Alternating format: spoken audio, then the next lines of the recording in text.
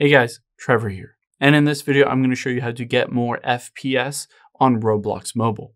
It's pretty quick and easy, so let's jump right in.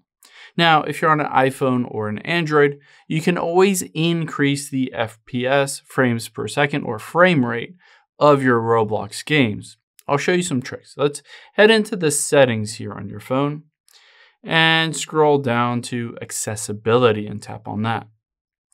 Now, the first one we're going to choose is display and text size here. And on here, we're going to choose a couple things. We're going to turn on reduce transparency and turn on increase contrast. Now, let's scroll down a bit until we get to color filters. Tap on that. We're going to toggle this on. Let's just do the blue-yellow filter, but the intensity, we're going to bump all the way up. So we have done those things. Let's just go back, and there's one more thing that we can do here.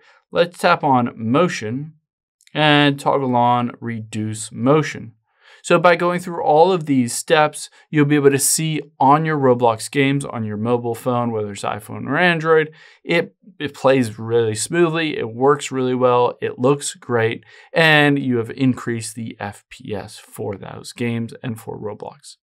I hope this helps. If it did, hit the subscribe button down below. It really helps me out. And I'll catch you on the next one.